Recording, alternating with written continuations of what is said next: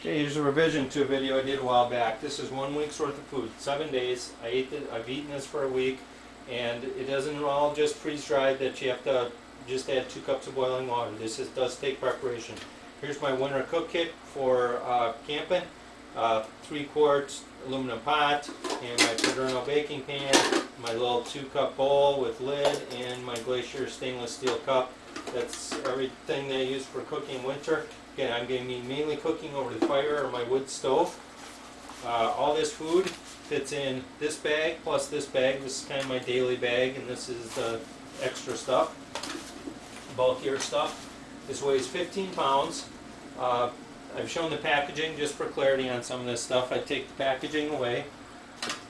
But here it is. I've broken it down just like I did before, and this is the way that I view it. You need about 2,500 calories a day. This is over 20,000 calories worth of food, so this is easily 7 days of food. But it can't all be empty calories, just sugar. It has to have protein, carbohydrates, all that kind of stuff. I'm not a dietitian.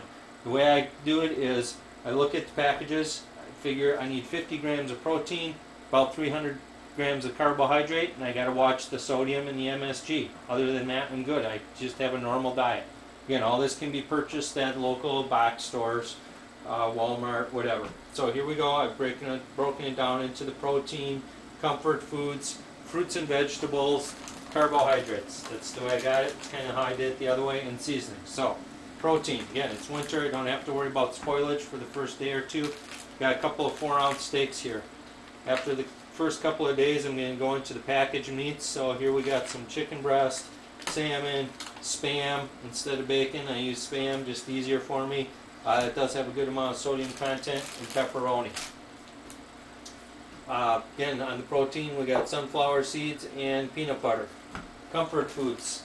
Over a week, I'm going to have a craving for chocolate, so I'll use some Charleston Chews, Tootsie Rolls, something like that.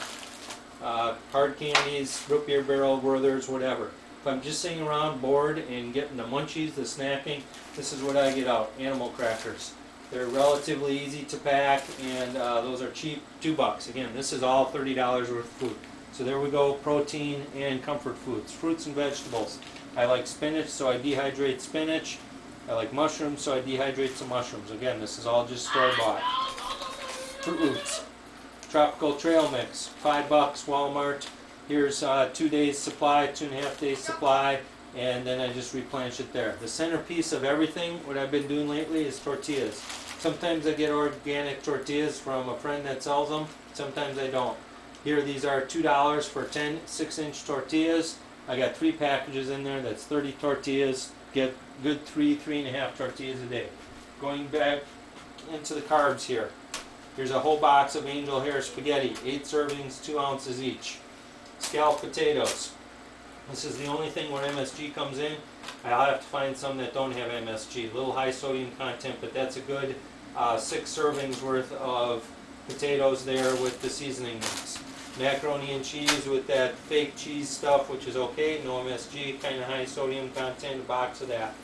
Rice. What I'll do for lunch is I'll have a half a cup of dried rice, prepare it all up. This is non-instant, so I have to cook it, let it steam in my pot cozy for about 20 minutes, and that gives me a cup and a half of rice, and that's about 300 calories, plus I'll put some tortillas on there with hot sauce, a little bit of salt. For breakfast, here's 7 servings of a half a cup of oatmeal with some of this dried fruit, and then some honey and a little salt and some fake butter and maybe a peanut butter and a tortilla. That's breakfast. Seasonings. We got this spaghetti mix. We put that in with the dried tomato, which makes a tomato powder and a spaghetti mix, and I can make little pizzas with my cheese, pepperoni, and tortillas. So it makes a little pizza. Coffee and tea. Fake butter, which is not have MSG in it. Some Parmesan cheese. 200 grams of honey. Olive oil. Frank's Red Hot sauce. A little sea salt. That's the whole deal.